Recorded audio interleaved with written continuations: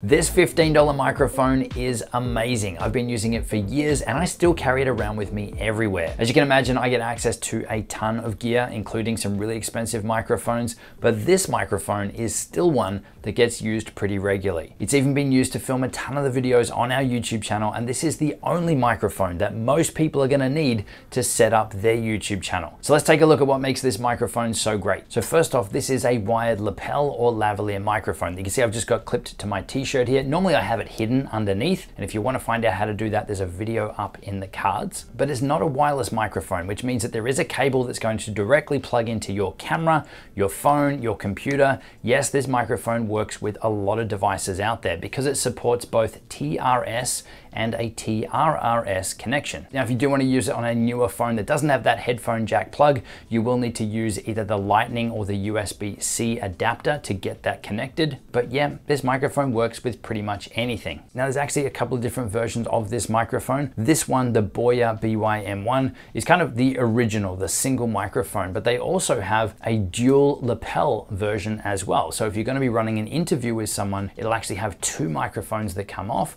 so that you can have one and they can have one, and both of them join back together to connect to your phone or to your camera with one microphone plug. There's also smartphone versions of this microphone as well now, with a Lightning connector or a USB-C as well. So you've got options if you're going to be using it for just one specific device or one specific use case. Now, it's also got a crazy long cable. So if you are creating videos where you are going to be moving around a bit, or you need to be quite a distance away from your phone or from your camera, then this microphone can still tick that box. And when I say it's a big cable, this thing is like 6 meters long or close to 20 foot. Now, this is something that I thought that would really just get in the way for creating the types of videos that I do. I'm literally almost an arm's length away from the camera, so I don't need a cable that long. So if you're still creating videos like this, you can just bunch the cable up, put it in your pocket, and it's not going to bother you, but it is still going to give you that flexibility. If you do decide that you've got to get up and go and get a drink or film further away from your camera, you do have that flexibility. But on the flip side, there's a lot of microphones out there where the cables are too short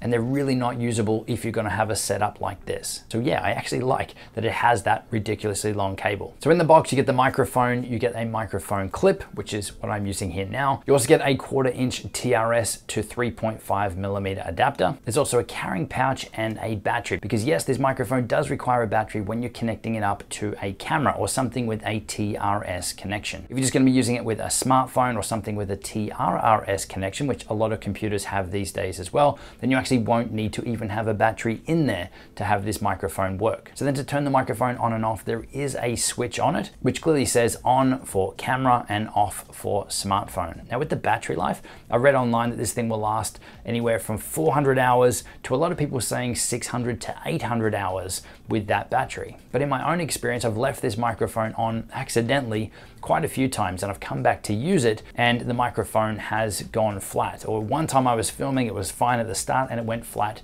halfway through filming, making the video useless. So this is something though that I'd say is probably the biggest downside, or the biggest thing to be aware of with this, is that there is no battery level indicator. Yes, these batteries are ridiculously cheap, so go and grab a few of them and just carry them with you and swap them out every now and then. But also you can keep monitoring your audio as well, just to make sure that it is working. But it's got to the point for me now where I'll just swap out the battery. If I'm gonna be doing a solid day of filming and I'm gonna be using this microphone, I'll just put a new battery in so that it's not going to be a problem. But when I don't forget to turn the microphone off, yeah, the battery lasts a long time. So a battery level indicator would be awesome on this. The other thing I think that this microphone would be awesome if it had, again, it's not a deal breaker, but a volume control knob so that you could turn the microphone up and down. Now, this really hasn't been an issue for most of the cameras or devices that I've plugged this microphone into. The volume level has been great. I really haven't had to make too many adjustments. And a lot of cameras or computers and things these days, you can control the volume if the audio is coming in too loud. But the stock camera app on iOS and Android,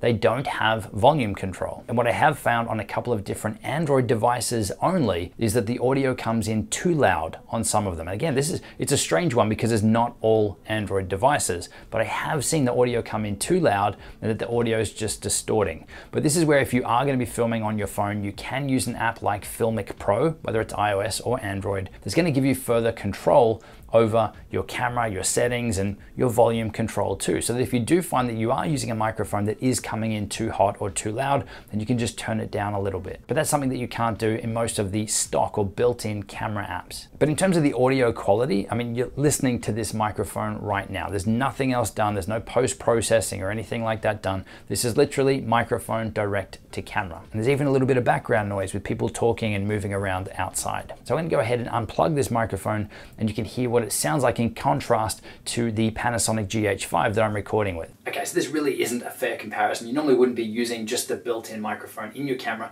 but you can see how much of a difference just even that $15 microphone makes. It's so much of an improvement. This is what the microphone on my MacBook Pro 2021 16-inch sounds like. And this is with the Boya MY-B1 microphone connected. 1, 2, 1, 2. So this is what it sounds like on an iPhone 12 Pro.